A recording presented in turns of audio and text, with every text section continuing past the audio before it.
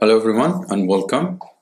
Today I will explain the Java program for the first come first serve scheduling.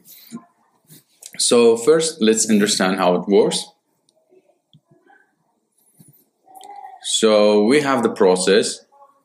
We have 4 processes here and we have the arrival time. Each process has its arrival time and burst time. So let's see the Gantt chart for the processes. We rearrange the process in Gantt chart.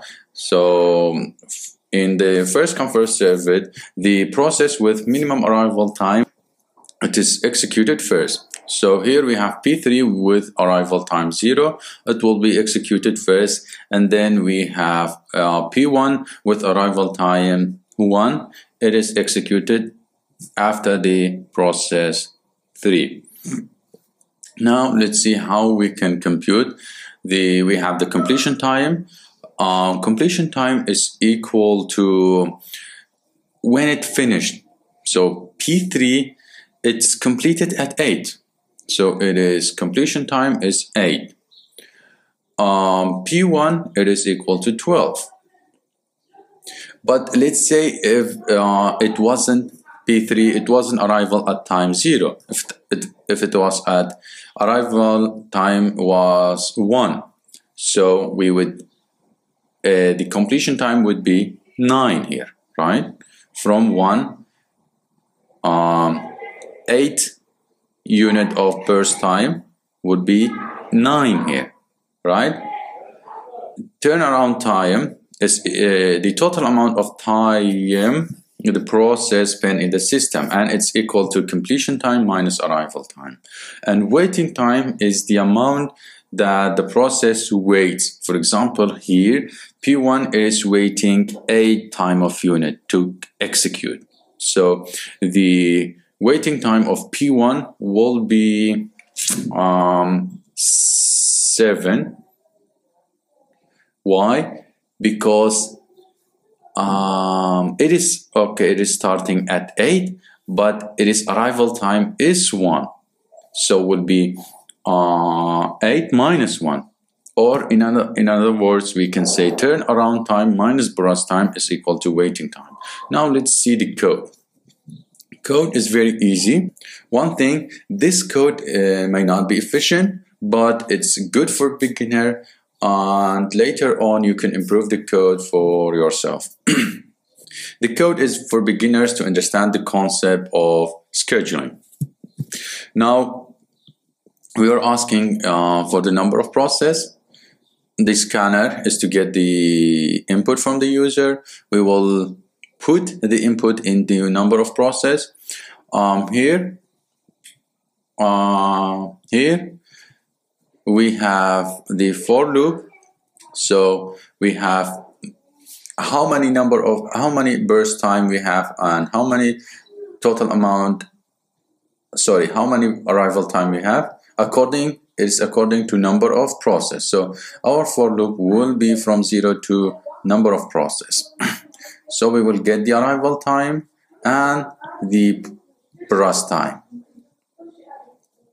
Then I am rearranging, I'm sorting the process. Why? This is useful for the Gantt chart. Why? Because the P1 with minimum arrival time, it is executed for it first. So I am rearranging the process according to their arrival time. So these two for loop will sort the process according to their arrival time, starting with minimum to maximum. Here I'm computing the completion time, and as I said, the completion time of the first process, which is P3, is equal to 8 plus arrival time, right?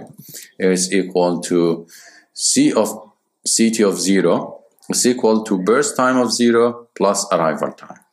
So here if this 0 was 1, it will be 8 plus 1, 9.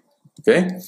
And for the rest of the process, the completion time is equal to the previous completion time plus browse time. So for example, for P2,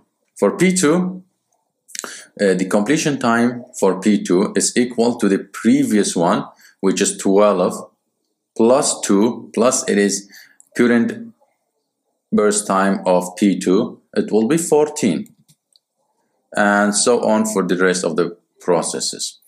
And as we said, turnaround time is completion time minus arrival time, and waiting time is turnaround time minus browse time. Here we are printing the processes and we are printing finally the Gantt chart. So let's see the result.